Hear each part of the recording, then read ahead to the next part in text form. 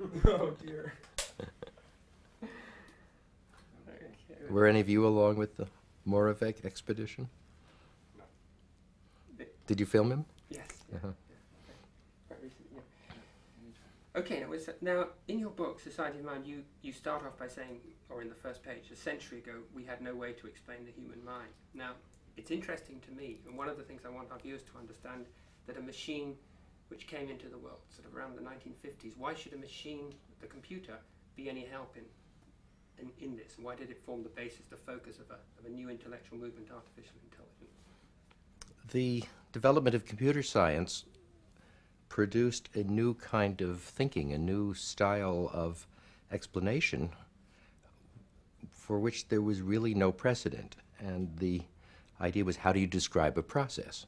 For example, mathematics is good at describing things, geometry. It's good at describing curves, and it's good at describing mechanics, like the differential equation for a solar system. But it's not good for describing even a simple machine whose behavior depends on things that happen as they come in. The mathematical world is, to me, sort of frozen. But once we had the idea of a computer, we could start saying, how can I make something that learns? How can I make something that adapts to its environment? How can I make something that stores responses to a million different situations and changes and adapts? And there wasn't any way to think about this before 1950, in our own lifetime. So all of philosophy, to me, is simply bad psychology, because the philosophers are struggling with the idea of trying to describe these complicated processes that we're made of in terms of simple things like logic and geometry, static, low-level, crude, coarse, vulgar descriptions compared to the subtlety of any process that has a million parts and a million bits of memory and responds to a million different conditions in different ways. There just was no science of such a thing before 1950. And presumably so little was known about the structure and workings of the brain that didn't offer a route either. Even to this day, no one knows how the nerve cells in the central nervous system work very well. There are a few theories, but I think any sensible person would agree that there's only a small chance that the first few theories are right. And so most of what we think we know about the human brain today is by analogy with what we really know from the computers. Now, one thing some people have difficulty with is this idea that you could study something like the workings of the human mind on a machine which didn't resemble in any way the architecture of the brain. What was the logic? What was the argument behind it? I think there are some very different views of the same thing circulating today, because some people say the brain is a biological thing. It's very different from a computer. It's soft. Computers are hard. It's cold. People are warm. The shapes of the cells are variable and curved, whereas the shapes of machines are square. But this is missing the point, I think. The brain is different from the rest of biology in a very important way, because in most of biology there are a lot of interactions and things are rather complicated. What was discovered around 1990, it's only a century old, is that each brain cell is more or less separate from the others. It's a separate machine. It's certainly in a bath of chemicals, but those chemicals are very carefully controlled. And so when certain conditions occur around the periphery of a nerve cell, then it suddenly goes bang. And that's absolute. It's very simple and clean, just like the parts in a computer. The signal flows along the fiber, goes to the end, makes some conditions for another neuron. So you might say that the cells of the nervous system are the closest thing in the universe to the transistors and gates of a computer. So I find it very funny that some people will say, oh, it's so different, and then they mention all the superficial features. And they miss the important feature, which is that unlike the liver and the heart and all the other parts of the body which are sort of continuous and analog, it's the nerve cells which are digital, they're on or off. Certainly they're very complicated digital devices, and they're the thing in the universe closest to computers. So it's funny to emphasize the difference instead of the similarity. But there is also the argument that the processes themselves can be studied independently of any implementation, isn't there? That was an argument. Well, one of the problems with the brain, and the reason why today in 1990 we still don't know how a cortical granule cell works. Most of the brain is cortex. It has believed to have 100 billion or more cells. And what we know about the cells of the brain we get from our knowledge about the crayfish and the sea anemone, because they stay alive for days in cool water, whereas you know that mammalian brains die in 5 or 10 minutes if they're disconnected. And so it seems to me that the idea that you can't study a brain the way you could study a typewriter or an electric circuit, it's very hard to study it because it's so delicate, but that's not a matter of principle, that's a matter of bad luck. If the brain were 1,000 times larger, you could crawl around and attach clip leads and study it just like any other machine. And so the general belief has grown that there's something different about it. And again, people are confusing essentials with accidents. There's a reason why your brain cell is 1,000,000 times smaller than you, or 1,000,000,000 times, because in order to be intelligent, you have to have 1,000,000,000 brain cells, so you have to be 1,000,000,000 times larger. So I think all animals in the universe, wherever they may be, will have a little trouble at first understanding their own brains, because you need so many cells to be. But we're developing instruments, and I think in another 10 or 20 years, we'll be able to connect things to brain cells and find out just how they work, and it won't be so hard after that. What would the... I'm just hanging for 1 second. Could you just walk your leg around just a little bit more? Yep. Great. What sort of things did the early AI pioneers try to do, and what was this idea of search that they used? Just tell me a bit about that. Maybe the first important idea about how machines could be smart was to notice that machines were tireless and they were becoming fast. And so if you had a certain kind of problem, which might be hard for a person, it would be easy for a computer to solve it if the computer could simply try every possibility. Now, only certain problems are small enough for this to happen, but I remember once there was a wonderful puzzle. It's called pentominoes. I should have a picture of it, but anyway, it's a rectangle which I think is 6 by 12 or 8 by 12 of little squares, like most of a checkerboard, and there are a bunch of little pieces, each of which are made of 5 squares. There's 5 in a row, and there's a sort of corner-shaped 1, 1, 2, 3, 4, 5, and an L, and a zigzag like a W. I think there are 12 different pentominoes that you can make, and it's a wonderful puzzle for somebody to put all of these pieces into one rectangle. People find it very hard. They fuss around. Some people fuss for an hour, can't do it. We once, Stuart Nelson, who's one of the hackers here, once said, well, that's easy. He wrote a little computer program that tried all possibilities, and it generated all 1,000,000 solutions in a couple of minutes. So there's an example where the computer wasn't very smart. But it could simply try, after I put this piece in, there are 8 ways to put the next one, and 6 ways to put the next one, and 5 ways. And it just did all those possible ways. So if you have a small enough problem and a way to tell when it's solved, then you can use what we called exhaustive search. And many of the early problems, did they fall into that category? So Yes, and now a few problems fell into that category and worked very well. But one of the things we wanted to do was get a machine to play chess and checkers, because people liked those games. And it turned out for those games there's too many possibilities, because I make a move in chess, there are about 30 things you can do typically, and then the other person can make about 30 replies. And so in 2 layers, that's 30 times 30, it's about 1,000. And 4 layers, it's 1,000,000. And 6 layers, you're up to 1,000,000,000 possibilities.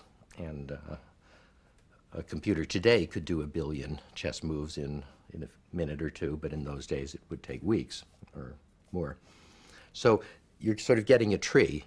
Each limb has 30 branches, and each branch has 30 twigs, and each twig has that sort of thing. and so you have to prune the tree. So a lot of AI research in the 1950s was finding wonderful new ideas about how to reduce these search trees so that you could solve harder problems in the same time. And I'd say there was 10 years of progressive and interesting discoveries about that. Now, some of these projects had really quite spectacular success, and they presented this paradox that these were among many of the things which most human beings considered very difficult to do. You mentioned previously Slagle's program. Was that a good example? A wonderful example was, and I think he was my second graduate student, Manuel Bloom was the first. Jim Slagle decided to write a program which would try to solve the kinds of problems that MIT students do in the first year calculus mathematics. And the problem was doing what we call symbolic integrals. And he wrote a program which consisted of more or less 100 kinds of rules or suggestions. Let's say, if you see 1 minus x squared in a math problem, the mathematicians know it's very tempting to say x equals a sine y or some trigonometric thing. The reason has to do with the fact that in a circle, the equation is x squared plus y squared equals 1. It's very familiar to mathematicians, very alien to everyone else.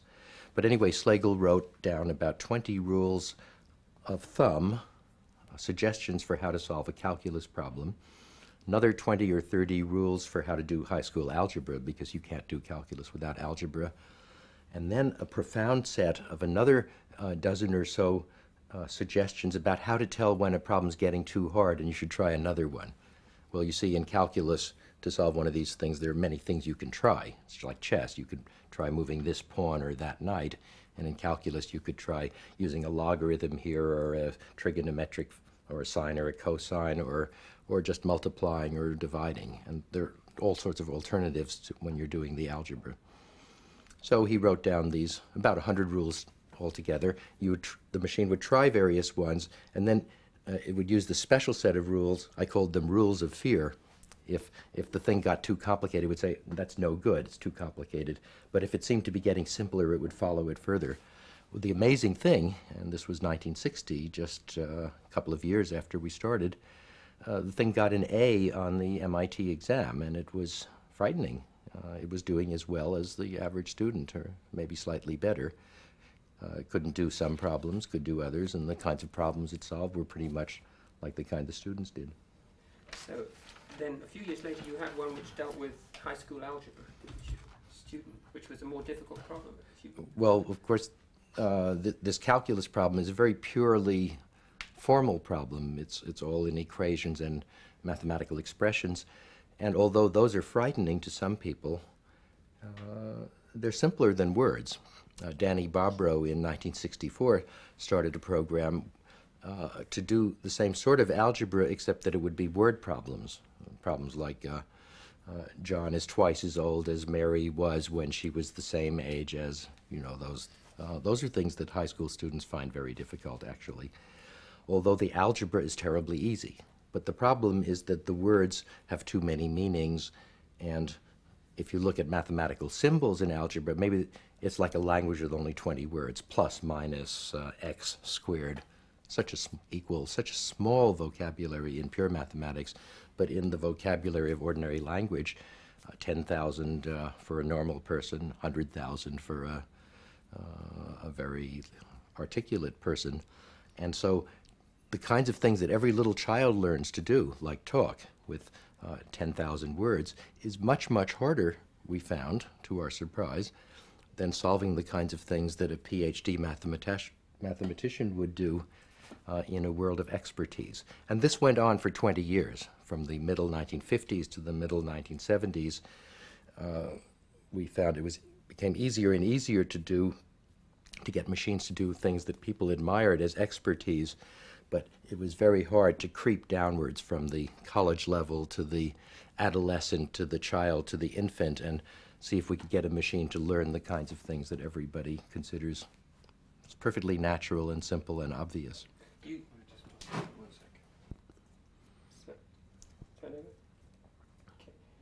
As you said in one of your papers that actually AI showed a tendency to regress towards infancy, didn't you? It started out Yes, it was a very strange field because it had this backwards regression. We started out in the 1950s, Newell, Simon, and Shaw in Pittsburgh wrote a program that did very amusing things with mathematical logic, and it proved theorems in mathematical logic. They were pretty hard. They found a proof that was better than the best one that Russell and Whitehead found, and Bertrand Russell was sort of impressed. And you know, the machines were starting to play chess and do calculus and that sort of thing. Everybody's very impressed because machines were doing hard things. But what we began to see is that the things that people think are hard are actually rather easy, and the things that people think are easy are very hard. We could do the calculus with just a few hundred pieces of program, but to learn language, to recognize faces, to walk, and to put your clothes on and do the kinds of things we expect every child to do, we still can't do with the robots and the AIs of 1990. Let's look at some of those things that turned out to be hard and try to understand why they're hard. Why should understanding language, understanding children's stories, why should that be a difficult task? There are several ways to explain this. A humorous way would be that it took animals, took about 3 billion years for to go from the first cells to the vertebrates, the fish and the amphibia and the reptiles, and then 400 million years to go from the first animals to the chimpanzee. And then it's just 400 million years, you see, and then it's just 4 or 5 million years to go from the chimpanzee to man.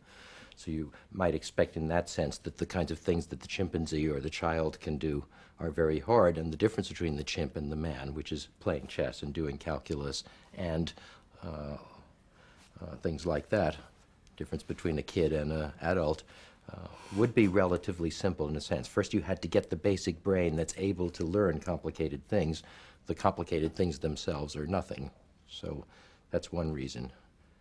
I think the other reason is that why was it easy to build these expert systems? And this is my own theory, that if you look at the expert systems out there today that do such good things like chess, each one is based on a certain way of representing the world. We call this representation of knowledge or model of the world or something. And these wonderful high-powered programs each use one way of representing the world and one way of representing knowledge. But in language, each thing we do uses, I suspect, 3 or 4 major different kinds of representations and maybe 20 or 30 minor ones. And so everything that an ordinary person does in ordinary life consists of maybe 20 different ways of proceeding and all their relations between them. That's much more complicated than the kind of precise, narrow thing that an expert does. For example, when I see a dog, I recognize it as a physical object, and part of my brain says, oh, that interesting thing weighs about 4 pounds, and it has this color and so forth. Another part says, it seems to want something. So I have an emotional, not emotional, but I have a social reaction to it in terms of social communication and maybe their defense mechanism. I have to treat this as a threatening situation. Is it going to bite?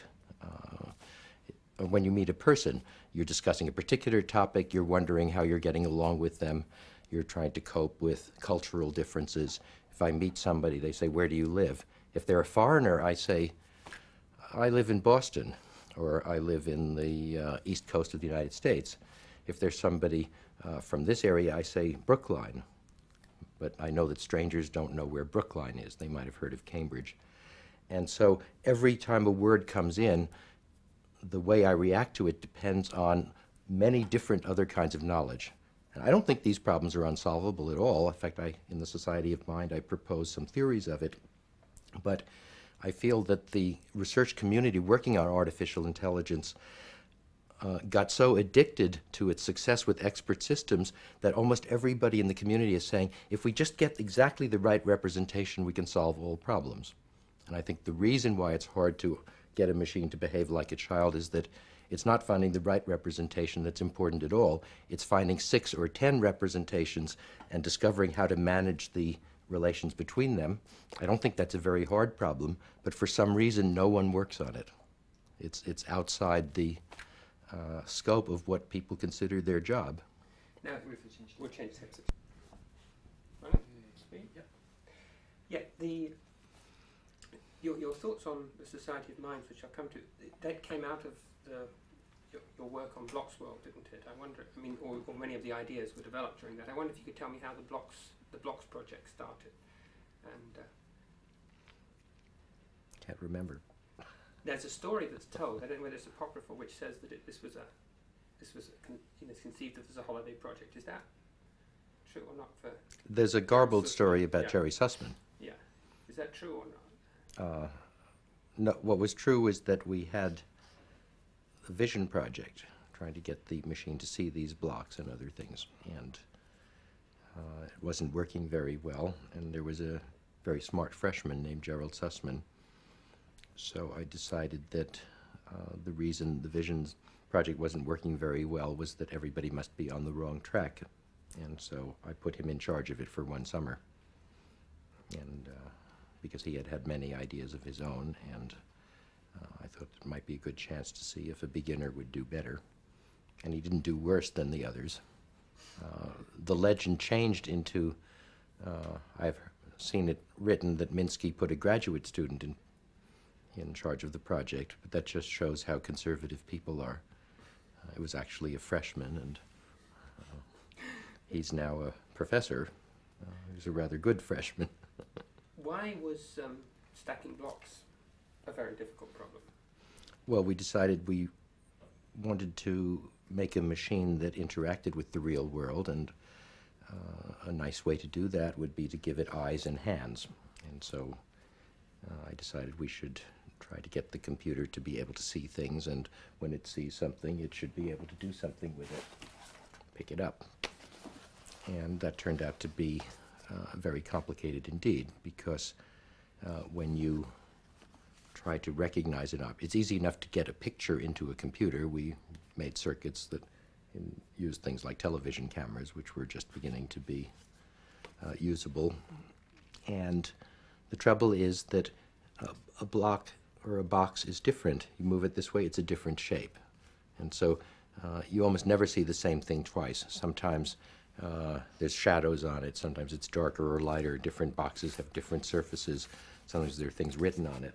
So that even though to you or me or a child the idea of seeing a block seems simple, it's actually very, very complicated. It's out of focus. Sometimes if the light on two sides is just the same intensity, you cannot see the edge. So there are plenty of problems. And it turned out that somebody would write a computer program to locate a block, and it would work on 3 blocks out of 10 or 5 blocks out of 10. It just wouldn't find the others. Then another person would write another program to find blocks with a different idea, and it would work on different blocks. It wasn't that you could say each program got a score of 40% or 80% or something. Each different program would be better or worse at different jobs. And what I began to sense was that we should stop looking for a very good vision program, and this concept came to Papert and me around the same time. We were working together. The idea was, all right, let's see if we could get 10 pretty good vision programs and get them and manage them and see which of them seem to be working in different situations. So the idea of the Society of Mind was that in the brain or in the mind or in a computer, you shouldn't look for perfection, and you shouldn't go around trying to debug programs and find the best possible way to do something. You should find a lot of different ways and have different resources, and then you should make managers that can decide under which circumstances to use which ones. Now, I still think this is the way to make big programs work better, but no one does it. And so this idea, which is now from about the late 1960s, and now it's the early 1990s, in spite of how simple and clearly correct this idea is, it hasn't caught on, and I'm very disappointed in my colleagues and people in the field of AI in general. For some reason, they've gotten fixed on the idea, let's get it right. And that's wrong. There is no right in the world. Right. I mean, there was, just before we go on, there's one sense that you said before that it had been possible to capture the knowledge of an expert. How was it, taking something like a child stacking blocks or listening to stories, what was different in the kind of things that they knew, children knew, as compared to experts? What was? Well, what happens in understanding a simple story. My friend Roger Schank at Yale, now at Northwestern, had many of his students work on the problem of getting a machine to understand a simple children's story. We did that here and a few other places. And that's different from doing calculus or playing chess, because in chess there are a few rules. It's pretty clear what to do. It's very hard to know how to play as well as a human, and nobody's figured it out yet, although the programs now play better than most humans, maybe very much better, but they don't do it the same way, and they're still using a lot of search. But when you understand a story, you come across a word like boat. And what does boat mean? Well, that's a bad word, but when you look at it, you know so much. In calculus, if you see a sine function, you only need to have a few rules, at least to do calculus. But for a boat, you have to know different kinds of boats for different kinds of water. They're kind of try another word, because this is yeah, right. What about was a abandon the damn thing? Yes. Really a terrible word. Or I wonder whether another way of approaching this would be through the story, the Charniak story, or something. I think, well, a very simple one in linguistics is the word take. John took a trip to Mexico. Very strange word. Sometimes take means to obtain a physical object, to take it away from someone else. It's a social thing. Taking a trip, I don't know what that means. Take a look. You see, there are, if you look in the dictionary, you'll find 40 or 50 different entries. And so here's a set of meanings, a set of processes to be applied to the rest of the words. And you have hundreds of them in your head, because the ones in the dictionary are just the families of these. You have to use the other clues to decide which of these hundreds of different mental procedures to apply to the rest of the words, and each of the words has the same thing. But what I'm saying is that to understand even a simple sentence, you have to know thousands of different things. And my example before is to get an A in that part of freshman calculus, you only have to know 100 things. Now, I'm not saying that it passed the whole calculus course. I don't want to oversell this thing, but it did a certain large part of it, the formal integration, and that's part that people considered expert. Well, to understand a simple child story, you have to know so many hundreds and thousands of things, and they're different kinds of things. In a little child story, some word will talk about the geometric shape or the nature of space. Another one will talk about time. Another thing will engage social relations and a normal person's fear of the unknown, or greed, or acquisitiveness, or territorial defense.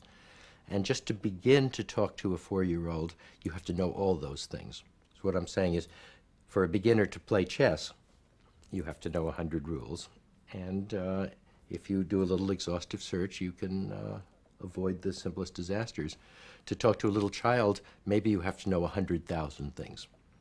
So what I'm saying is these simple things like understanding a little story seems to me maybe 1,000 times more complicated than at least beginning to approach human competence in narrow expert domains. Now, most people, is it true to say, in artificial intelligence move to a consensus around a knowledge-based paradigm, even if they didn't go along with you and Papert on Society of Minds? Well, most people in every field end up in a few clusters of establishment.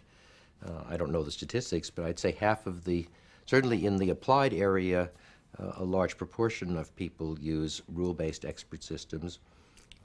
In the world of research, a large number of people use languages like Prolog, which make it easy to work with rule-based systems.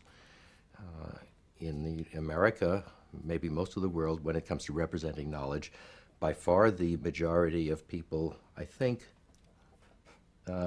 use something related to mathematical logic. The others use frames and scripts and rules, but the most popular ways of doing things are always the ones that are the best established from 20 years before. So everyone agrees that sort of knowledge is the thing to represent, that's the key, but you're saying... Everyone agrees that that you can't have an ignorant but brilliant machine be very good at solving problems, because in order to solve a problem, you'd better know something about the subject. Otherwise, you have to make all the evolutionary mistakes. But what they don't agree on is how to represent the knowledge. And I'm afraid that mostly they fight about which representation is best. And I feel that we have a dozen pretty good representations, and I wish there were 100 people working on the managers, because I'm pretty sure in the brain that things in the visual cortex are represented one way, maybe by sort of two-dimensional structures, and in the auditory cortex, there's two of them. This one maybe uses rule-based stuff. This one uses something called semantic nets. Other parts use frames and all the different representations that the researchers in artificial intelligence have developed. I don't know a one of the dozen or so popular representations that isn't better at something. And so I suspect that the brain has evolved lots of knowledge representations. And the exciting problem is how to coordinate them. Now, the problem which all these approaches were aimed at is this common sense knowledge problem, isn't it? What's meant by common sense knowledge? I think the expression common sense knowledge has a couple of flavors. They're almost contradictory. Maybe the literal meaning is common sense knowledge is the knowledge that everybody shares. And you can trace that back, for example, to childhood.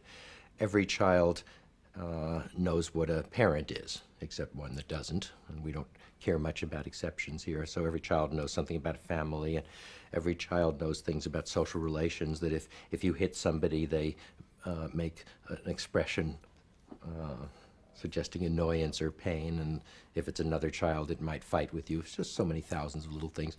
Everyone knows that if you hold something and release your grip, it falls. They don't know about gravity, but they know that this is common sense. There's no person that you can communicate with who doesn't know the same things you do about space and time and social relations and geometry and language and whatnot. How large is this database that we all share? I suspect it's about 10 million items or units, whatever units are, but nobody, depends on your representation of knowledge.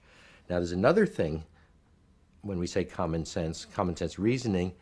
It's as though there's a kind of thinking which is very simple and obvious, and everyone has it. And that's, I think, a bit of an illusion. The kinds of reasoning we find most simple are perhaps the most complicated and highly evolved ones in our brains. Okay, do you want to fix that? So what do you mean by an example of common sense knowledge? As opposed to common sense reasoning, as opposed to common sense knowledge? Boy. And is it important?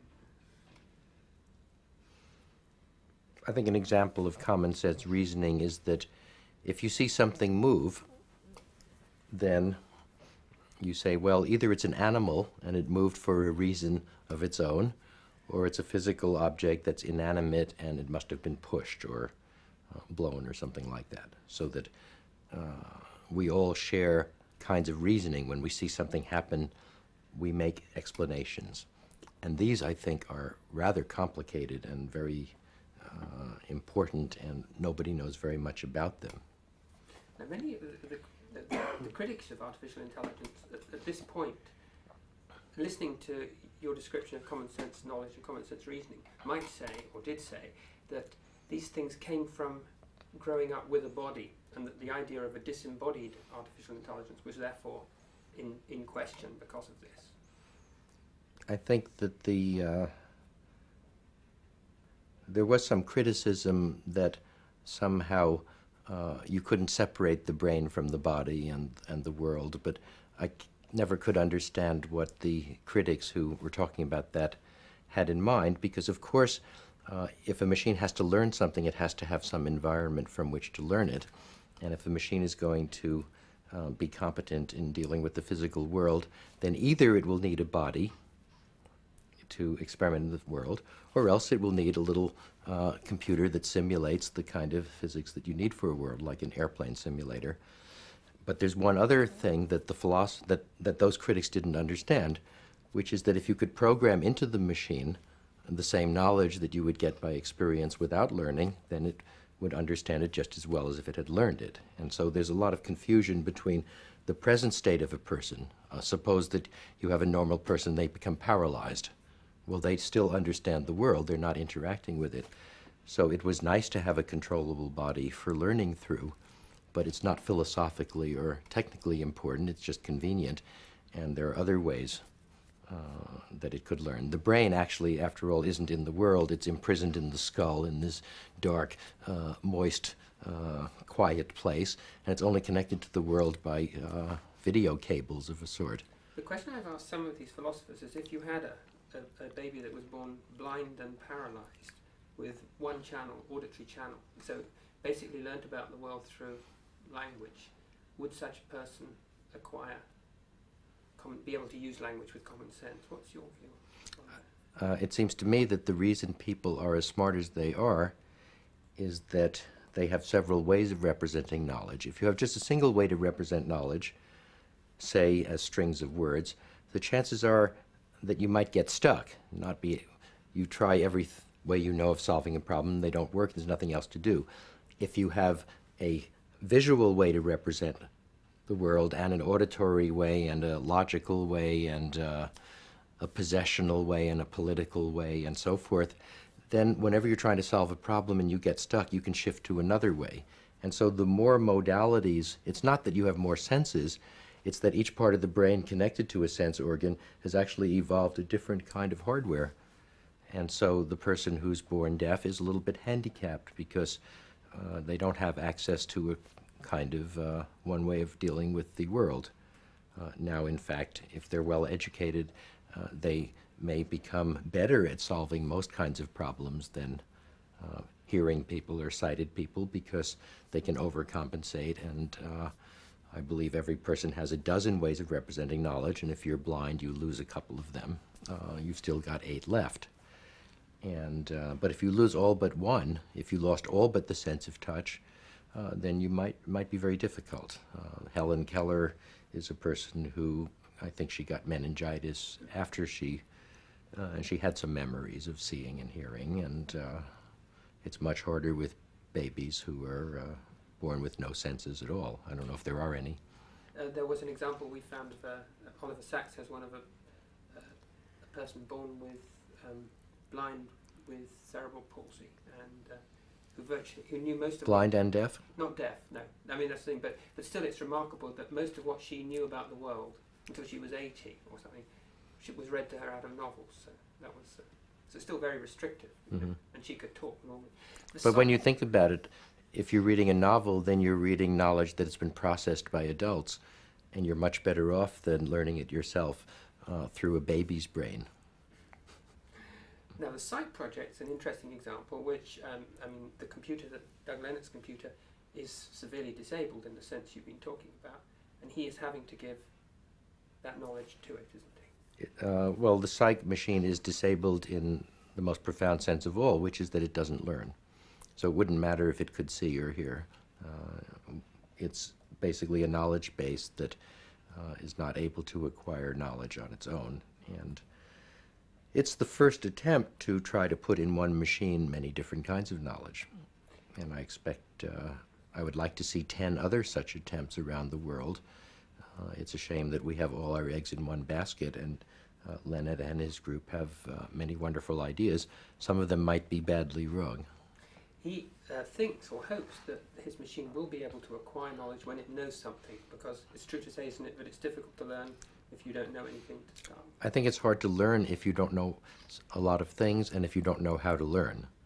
The trouble is that no one in AI knows how to tell a machine much about how to learn because there hasn't been really enough research on it. There are quite a number of early stage machine learning projects around the world, but I'm afraid they're a very small minority of the general investment in artificial intelligence. Compared to building practical, performing expert systems, we really don't know very much about machine learning to this day. Now, learning you see, learning would seem to me to be like a basic thing. Why has it proved so intractable, or are you saying that just not very much good work's ever been done on learning? Yes, I'm not sure that learning is intractable, but the number of people who have tried to make machines learn is pretty small, so it hasn't been a high priority project. In order to learn, I suspect that you have to go through stages. That is, unless you have a certain set of concepts that and processes for using them, it's very hard to understand the next step. It's the way Piaget, the great Swiss psychologist, described the development of children. He didn't have much of a theory of how they learn, actually, except maybe in the earliest stages of infancy, but he pointed out that before you can understand the idea of conservation of matter or energy or something like that, you already have to, or he thought, you had to have the idea of distinguishing between actions which are reversible and irreversible. For example, if I take a piece of clay, a ball of clay, and I flatten it out, it looks much bigger. But the older child knows that the flattening out process was reversible, and we can just roll it up again. And so the child knows, well, if the operation is irreversible, then in some sense, the greater extent is not essential. It's just a momentary feature. And gradually the child accumulates a number of ideas which amount to that there's a certain quantity of substance. And what Piaget is saying is that you probably can't learn that concept in its full power, in all of its facets, until you've got these other ideas first. So there we're saying that you can't learn the idea of conservation until you know the idea of reversibility. Well, maybe there's another route, maybe there isn't. Nobody's thought of a plausible one. But it might be that even to learn very simple things that we take for granted, for example, how do I learn that if I take an object and release my grasp, it goes down? I have to have the concept of down. I have to have the concept of intentionally releasing it as opposed to something else. I have to have the idea of support. In this case, support from the top. That's different from support from the bottom. It amounts to the same thing. So there's so many ideas you need before you could even look at the world and make explanations. And we have people working on what we call explanation-based learning, and to me that's one of the very most promising ideas in modern AI research today, explanation-based learning. You look at a situation, you don't just describe the bits or the pixels of the picture, you describe the objects and their apparent relationships, but the relations come from you. It's not that there's a hand there and a piece of paper, it's that the hand is grasping the paper. That grasping is not there in the world, actually. It's something that comes from my own knowledge of the scene. So maybe for psych or any knowledge-based program to learn, it's going to be very slow or nearly impossible until we prime it with just the right sorts of concepts so it can start going rapidly. And I'll bet that a human infant is born with a surprisingly large collection of built-in procedures and mysterious pieces of hardware and reaction schemes that make it easy for the little infant to learn. We just don't know what those are yet. But would you say that that was the biggest bottleneck to the solution of the common sense? I suspect that once you get a pretty good system for learning, then there are a couple more stages. Maybe the child can then starts experimenting, or the machine, with variations on ways to learn. Because after all, some people might take 5 examples of something before they say, well, maybe that's the general rule. And they're more impulsive people. They see something happen once and they say, oh, whenever there's a this, that'll happen. That people go so far, you call them superstitious. And so each person may tune things. And I think the greatest breakthrough of all will be when you get smart enough that you can invent new ways to learn and try them out and see which work. And then the thing can invent better ways to improve itself and so forth and just take off. And what both Leonard and I and many other people agree is there's some threshold. If you don't get up to that threshold, the machine just won't get better. Maybe it'll get worse if you let it learn. There was an example in 1957 when Arthur Samuel made a program that learned from experience to play checkers, and if it played with a good player, it got better and better. And if it played with a bad player, it got worse and worse. And we don't want that, but I suspect that once you get up to a certain threshold, you could say, my goodness, I've been learning from this experience and I'm getting worse, I'll turn it off. That's a very simple piece of knowledge, but if you don't have it, you might ruin yourself. And children who make bad friends. We as parents, our greatest fear is what happens. It's not our influence on the children, it's who are their real friends, who are going to elevate them or ruin them, because we know our children don't know how to learn, they're going to copy it. Now, to raise connectionism, connectionists claim that networks can adapt, or and they use the term learning. Do you feel, and they might argue that it was an architectural problem, that actually it was difficult for symbolic systems to learn? It's difficult for anything to learn something unless it's the right machine for it. I built the first neural network learning machine, in fact, before I started to work on symbolic approaches, and I got annoyed with the thing because my particular machine learned very quickly at first, and then it got slower and slower as it filled up. And in order to make a new distinction, it would have to forget an old one. It was a rather small machine. And I got the feeling that that it just didn't have enough organization to learn hard things. Now, the modern connectionists are in a very strange level of science, I would say, right now, because you can see hundreds of papers. Somebody says, look, I got this machine to learn to pronounce words from spelling. Surely this is a very hard problem. Some human programmer took a couple of years and to do this by hand, and his program is only a little better than mine, that sort of thing. Well, the trouble is we don't know how hard that program is in an absolute sense. If that human programmer managed to write a program, I still don't know what it is he understood in doing that. And I don't understand what the neural net did. As far as I know, until they get some more science, we just have to look at these anecdotes. People say, I got a neural net to do this, I got a neural net to do that. Sometimes you hear somebody say, I'm trying to get it to do this, but I can't. Of course, people don't publish what it won't do. And so we don't learn much from this because they're just anecdotes. So people are angry at me in that field because my feeling is, yes, if a neural net did that, it shows that probably the problem that it was solving was easier than they thought. And they get very angry. But instead of getting angry, of course, what they should do is come up with a theory to show me that that problem was in some technical sense hard. The trouble with the field right now is that there aren't good theories of classifying problems into levels of difficulty. In other parts of computer science, there's been some progress on that. There's what we call the theories of algorithmic complexity, but they're still not very good. And so the progress of psychology in general, and particularly connectionism as a science, is going to depend on the invention of better mathematical theories of how difficult problems are. Just as in physics, physics couldn't progress until, even after Newton, until we had more theories of the characteristics of different kinds of differential equations. Otherwise, they'll just be random.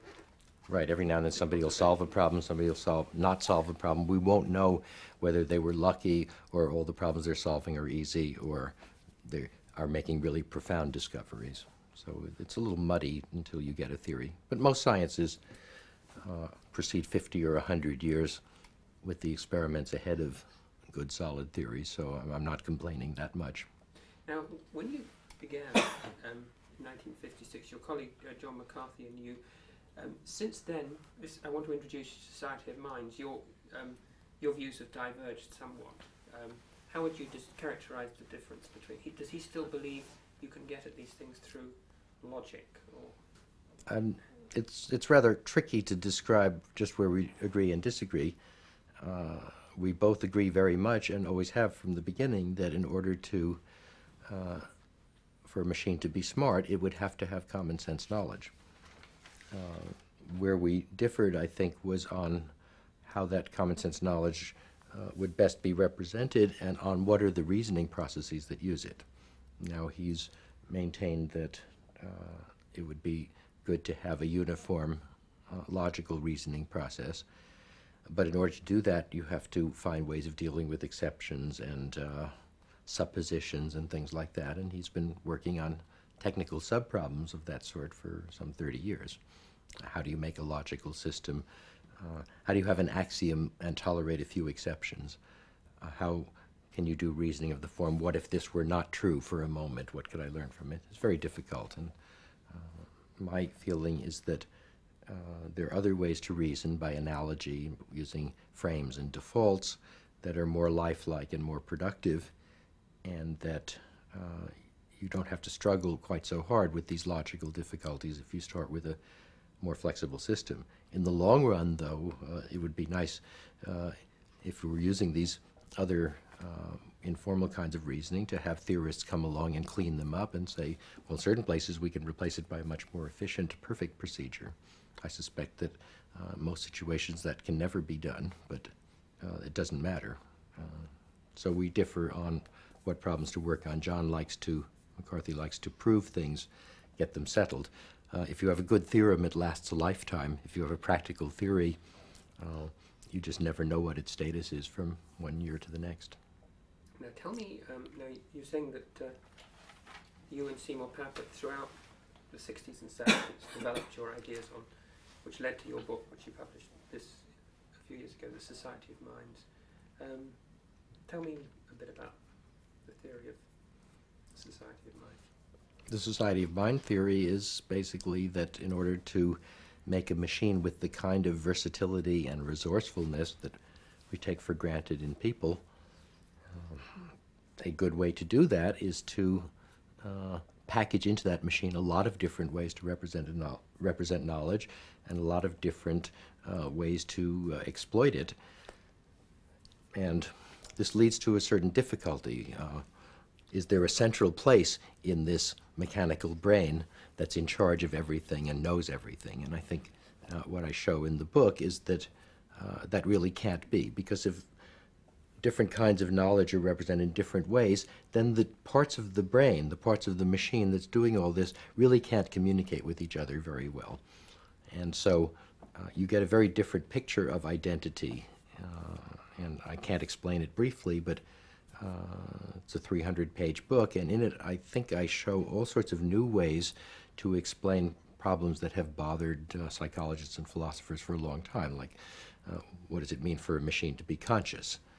And what I argue, very much as Freud did, is that this is not so difficult a problem as people think, because the phenomenon of consciousness is overrated. If you talk to people, they act as though they know what they're thinking and they know what's out in the world and so forth, but in fact, you don't know where you got the next sentence that you speak. I don't know where my words are coming from, what made me think of them. So that there's a little speech machine which has a little bit of memory of what it did a moment ago, and I don't see any great difficulty in simulating that sort of thing in a computer. The hard part are the maybe 400 different submachines that are computing different aspects of how to solve various problems. There are lists of goals that I have, and machines interpreting those goals. Maybe one of the goals is expressed verbally, but it's talking about physical things, and there's a misunderstanding between this part of my mind and that part of my mind, and it's a big mess. Well, I think that the only way to make sense of the weird phenomenon that baffle psychologists and philosophers is to build a machine that works this way. And as far as I can see, judging by the failures of, for example, connectionist machines to learn to talk, there's a big difference between learning to understand a sentence and learning to pronounce a word, and logical machines learning to solve the simplest common sense problems and so forth.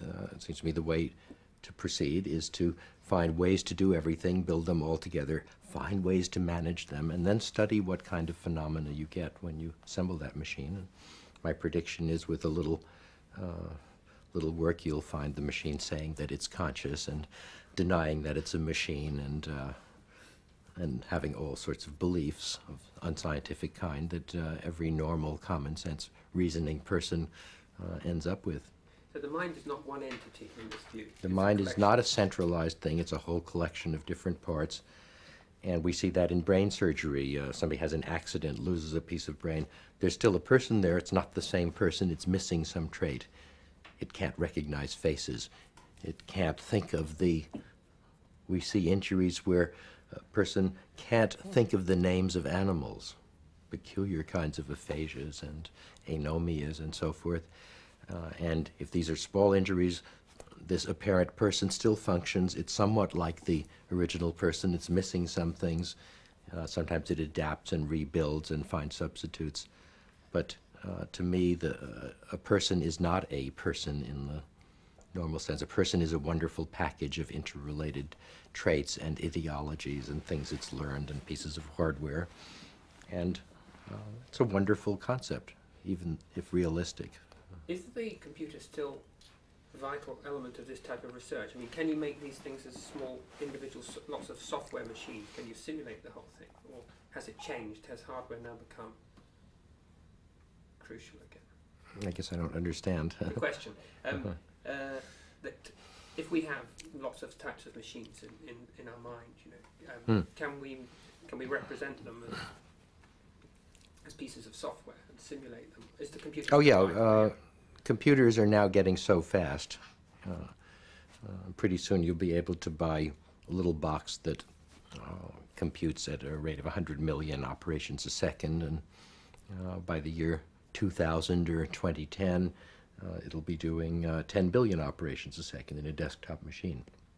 By that time, I wouldn't be surprised if that's enough hardware that you could make everything a human brain does, or simulate everything a human brain does in some sort of software. Maybe it'll be 10 or 20 years after that, maybe sooner. It's, from the view of history, 10 or 20 years is a blink in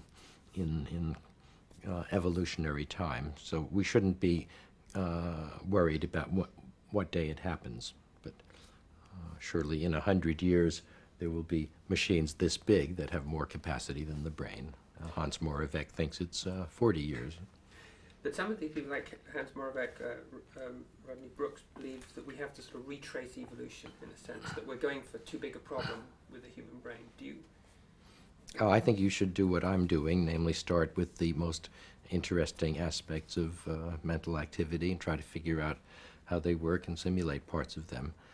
I think if you start by simulating the early stages of evolution, then you'll spend a long time discovering the obvious. But if you had I would start as Leonard does with simple phenomena of natural language and work both ways. Take some level of performance which is meaningful and easy to understand and respectable, and work down to say how could it be learned, and work up to say how could this turn into something like an adult. But I wouldn't start at one extreme or the other. If you had unlimited resources, how would you turn this into a research program? If I had unlimited resources, I would duplicate myself and just stay home and think. And after a long time, I'd come out and tell people what I concluded. I'm not serious. I get most of my ideas by arguing with people who don't agree, and then going home and working on the details. And then when I get stuck, coming out and arguing again. But I'm not interested in a big project because... But from what you've been saying, one way to approach this would be have lots and lots of people trying different approaches to it. Well, I'd like to have lots of people thinking about how to combine different approaches. It's not the different approaches themselves. It's why aren't there more people making a machine that uses 3 different representations of knowledge and crosses over? That's a very specific kind of research project, and I see no one doing it. So that's, to me, that's the missing link. This has been... Almost out of tape. Okay. Okay, change the tape, because I'm on my last set now. Yes, I didn't see a thing. yeah. To me, foreign countries are places where the people can't talk right. I get no insight from it. Yeah, that's not going to be so much of a problem with some of these translating things. You've seen the Matsushita one, the telephone. No. Very impressive, yeah. What does it do? Japanese to English. I mean, limited vocabulary. It's tied in with I haven't seen it. Project. I can't speak Japanese, so I don't... But it'd be very useful. It's good enough to sort of phone up and say, you know... With continuous speech? It's continuous. When did they demonstrate this? I've seen a film that they made. It's Kaibi Carbonell, you know, at Carnegie Mellon, and it's in collaboration with Matsushita. But we may see. This has been throughout a controversial field. I wanted to get some of your reflections on why you think, sort of, you know, looking at it, some people have been upset by AI, whether it's and what you think it's been about.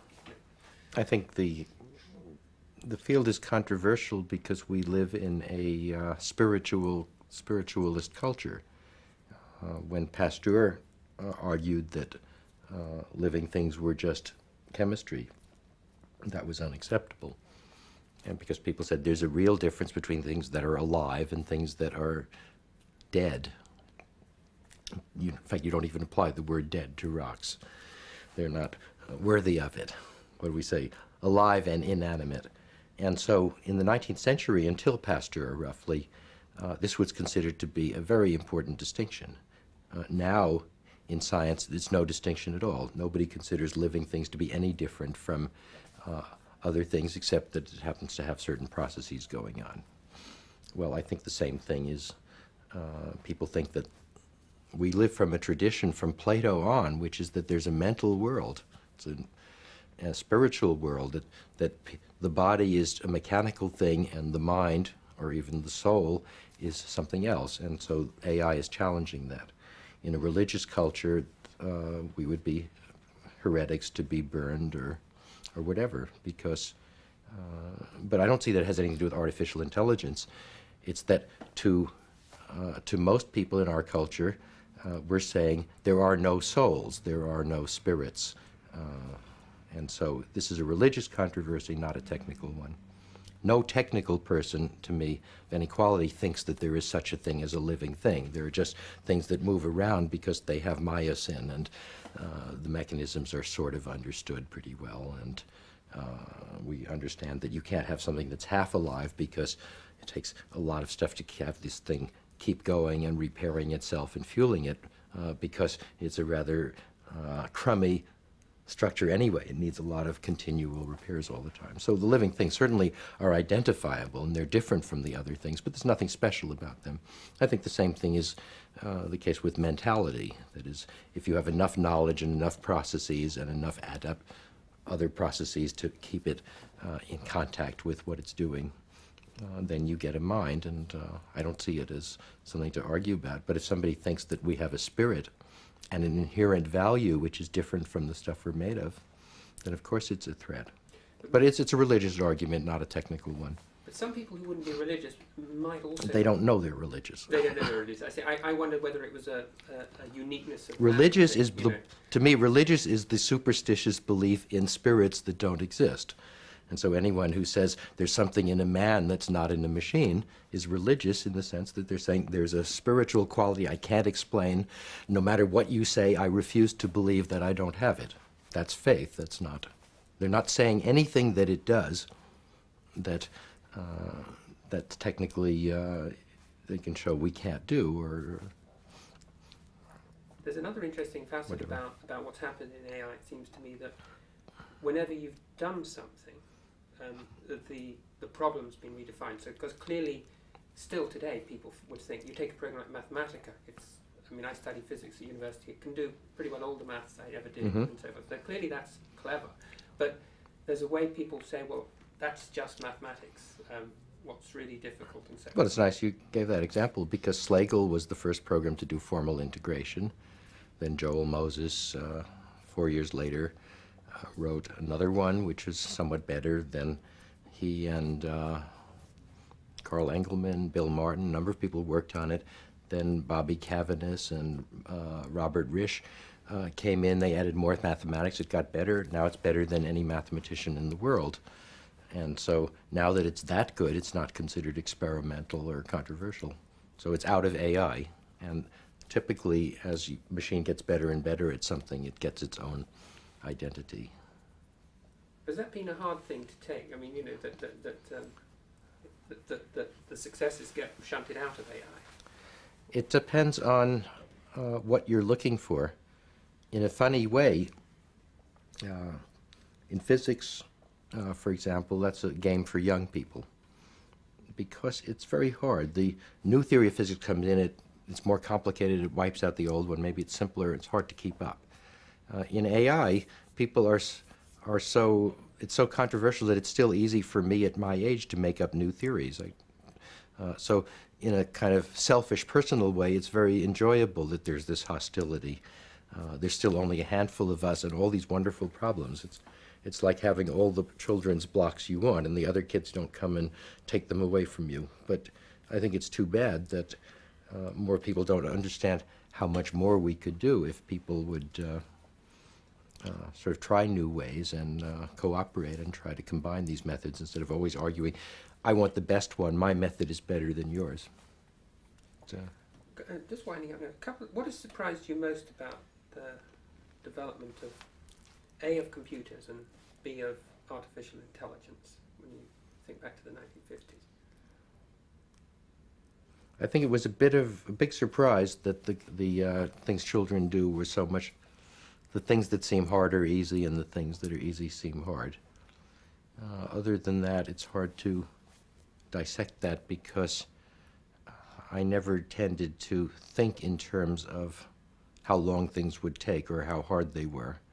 It was more saying, if it's easy, then I don't want to bother with. If it's too hard, I don't want to work on it now. And did you imagine that computers would become as ubiquitous as they? I don't know if I imagined when. I think everyone was surprised when the machines got twice as fast in memory, got twice as cheap so rapidly. But when I was a little kid, I read H.G. Wells and E.E. Smith and Isaac Asimov.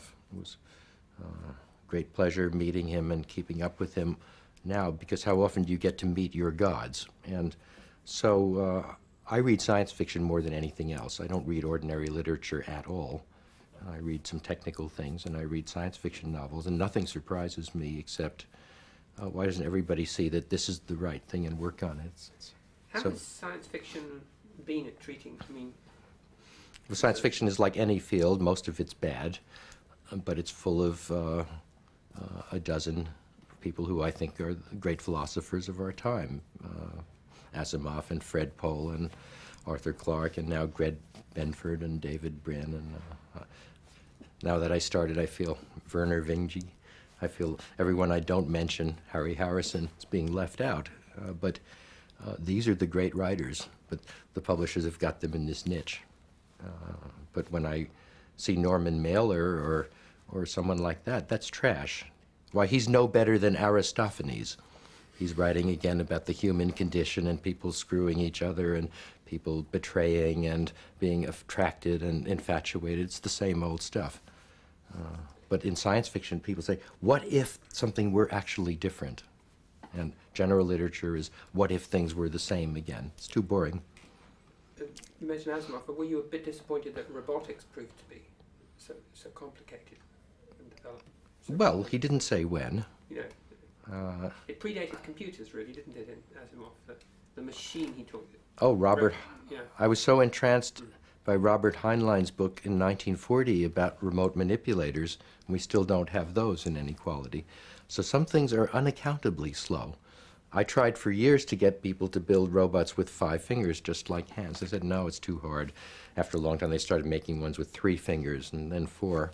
Why don't they just bite the bullet? Because I want a 5-fingered one so I can slip into the glove and get an output. And I don't understand people. It's only 20% more than 4 fingers. It's not as though it were twice as hard. Final question. I want to get some idea. I'm asking people this. How do you think, it's a guess, future historians will rate the computer as an invention? It's obviously got ramifications in some areas of life. How would you rate it? I'd say there were dark ages and then the Enlightenment, and it came in 1950 rather than 1350. They'll just move the transition. So the computer is the... The computer is when people started understanding processes instead of just static things. And so philosophically, that was a great difference.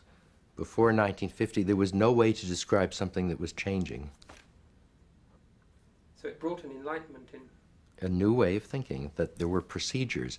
And that in computer science, you make a procedure, you say, here's the procedure. It's on this disk, it's a little package. I'm going to take this procedure and that one and put them together, and I'm going to attach this one here on the side.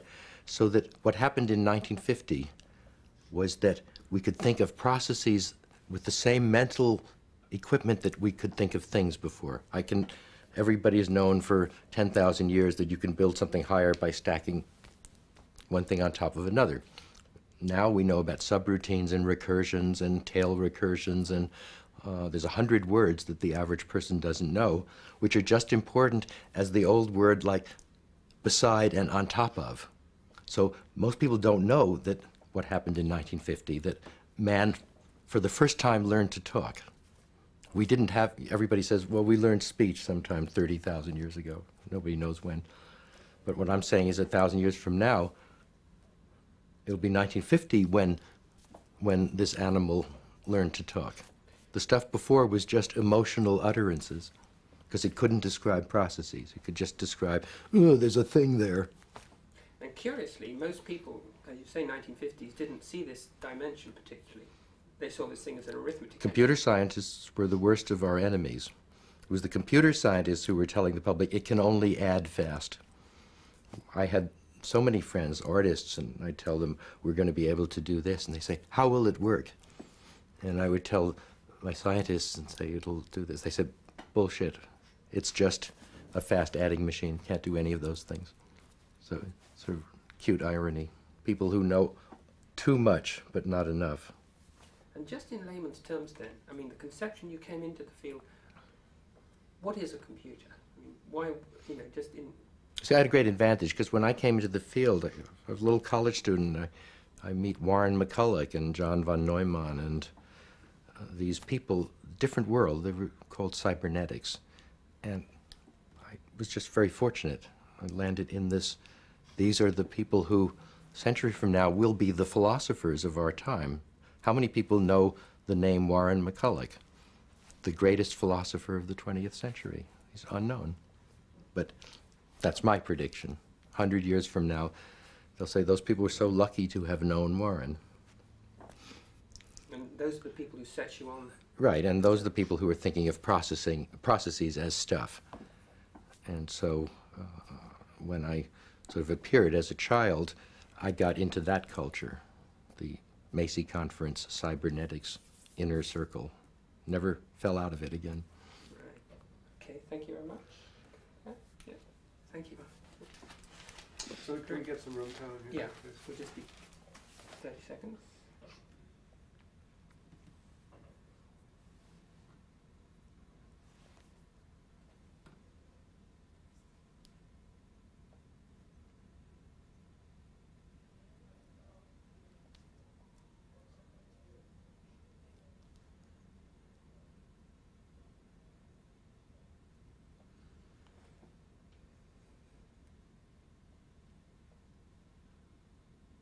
There was.